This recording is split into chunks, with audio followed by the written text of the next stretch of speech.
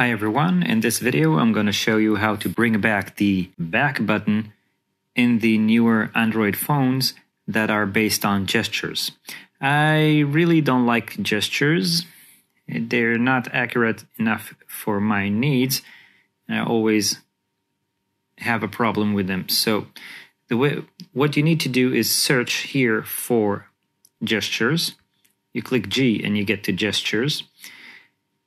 Click on gestures, click on system navigation and 3 buttons at the bottom, and you can have your 3 buttons at the bottom as before.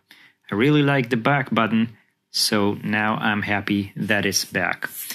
And if you're wondering what's the little person over here at the bottom, this is for the only way basically to be able to control the volume without clicking the volume button. So when you click this little man over here, which is basically the accessibility in the other video I've made, you can have a volume button without clicking the volume button at the side of the phone. You can have it straight up in the system itself.